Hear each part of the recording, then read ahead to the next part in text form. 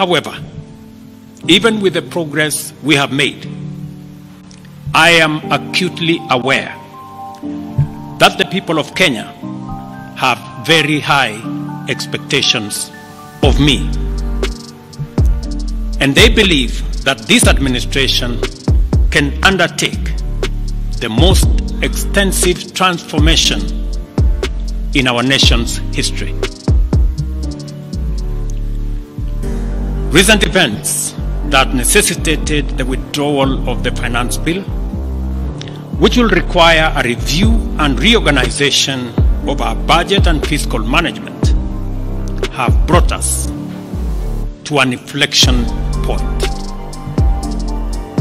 Upon reflection, listening keenly to what the people of Kenya have said, and after a holistic appraisal of the performance of my cabinet and its achievements and challenges, I have today, in line with the powers given to me by Article 1521 and 1525B of the Constitution and Sections 12 of the Office of the Attorney General's Act, decided to dismiss with immediate effect all the Cabinet Secretaries and Attorney General of the Republic of Kenya, of the Cabinet of Kenya, except the Prime Cabinet Secretary and Cabinet Secretary for Cabinet Secretary for Foreign Affairs and Diaspora Affairs. And of course, the Office of the Deputy President is not affected in any way. I will immediately engage in extensive consultations across different sectors and political formations and other Kenyans,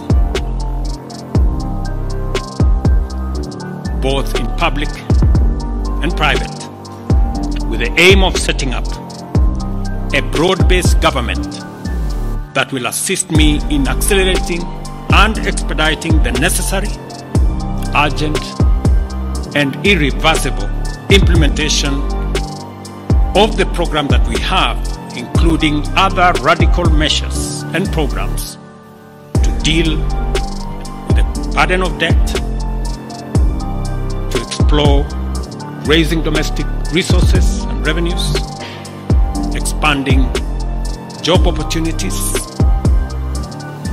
eliminating wastage and unnecessary duplication of a multiplicity of government agencies, and slaying the dragon of corruption, consequently making the government of Kenya lean, inexpensive, effective, and efficient.